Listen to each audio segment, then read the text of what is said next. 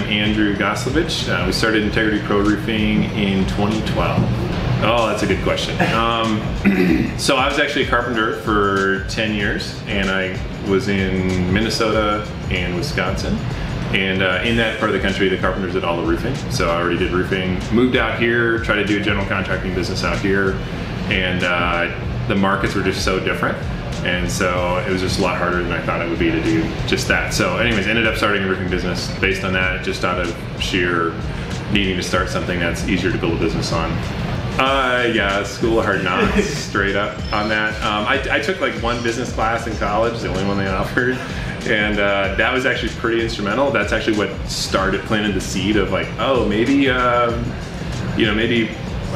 start my own thing was actually could be interesting. And so that kind of started this idea, and that's what actually started to instill the idea of management and people in my mind. So that's kind of what started me on that path. And then after that, I just would read. Anytime I'd have problems, I would read, talk to people, make a lot of mistakes, and try to learn from those mistakes. But yeah, it was School of Hard Knocks all the way. Yeah, books that stand out. It depends on the time of what's going on. I would say the most fundamental and foundational as far as actually launching the business and structuring it and actually getting it to something to work with were a lot of the books by Mike Michalowicz. Profit First was a really big one. Yeah. Fix This Next.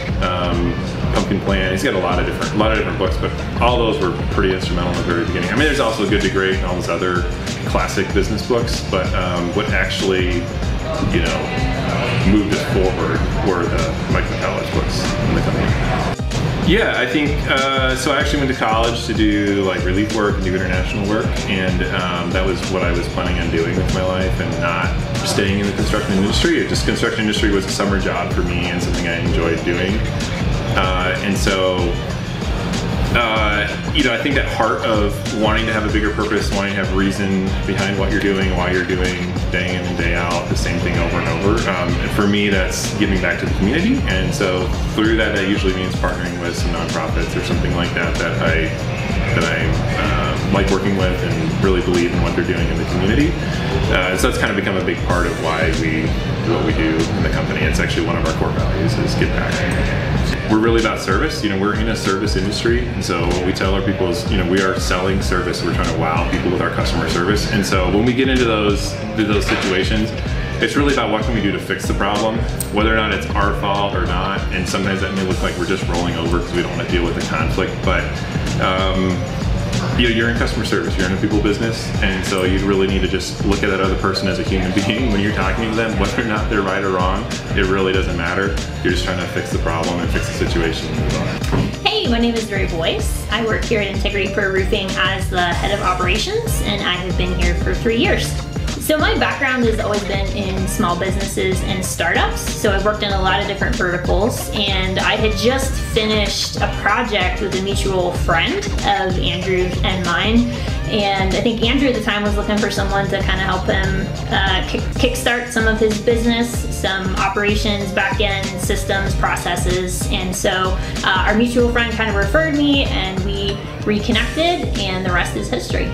I think you have to start at the baseline with where you're at that moment in time, right? I think you have to start where you're at in that day, take a look at the overall picture of where the company is, the different parts of the company, and then start it's really kind of like putting together a puzzle piece, but I like to joke in operations, it's like the puzzle picture is always changing. So you're trying to put a puzzle together, but it's just always morphing, and that's just the way operations is. But I think you start with the existing structure. For us, it was starting to pull things out of Google Drive, and assemble them into our CRM. And then from there, it was a day by day. What do we need to do next to serve our customers better? And it has just grown and grown and grown. And anyone in operations will tell you, it's just a day by day evolving. Your structure will continue to evolve as you continue to hire your team, and your team grows and changes, and there's roles, and there's better ways you can serve your customers. And that's something we're really passionate about. What are the best ways we can serve our customers and over communicate? And so our systems have grown as we've started to look more into the future. How can we scale and grow and continue to serve our customer base really well? Sure, I think that you should really look for someone who's very detail oriented.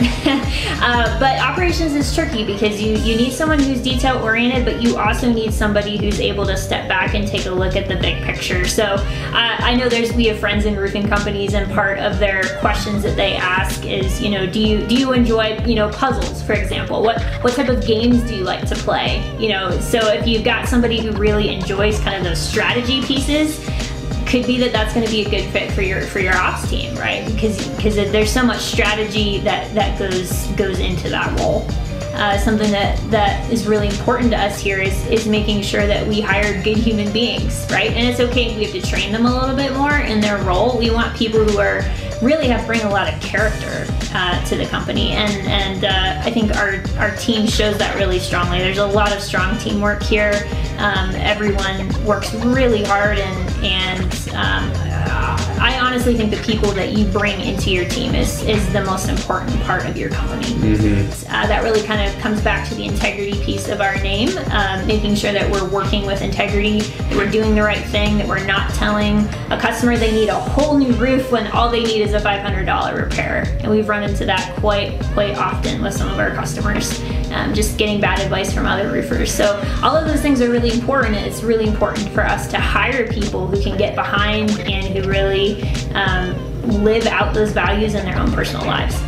It's 100% the people, whether that's the people on our team that I have the opportunity and the privilege to work with every day, and it's also our customers. I think being able to build relationships with those people when you're providing such an important service, we're keeping them dry. We're keeping their biggest asset that they ever will probably own, their home, their property.